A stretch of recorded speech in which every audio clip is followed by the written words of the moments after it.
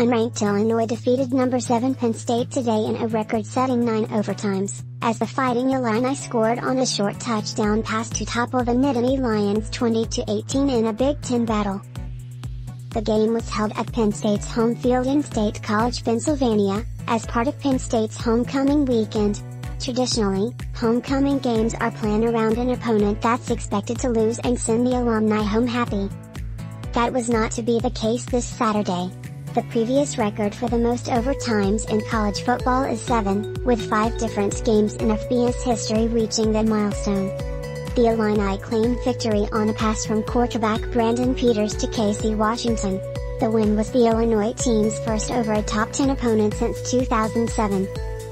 The game was nationally televised by ABC.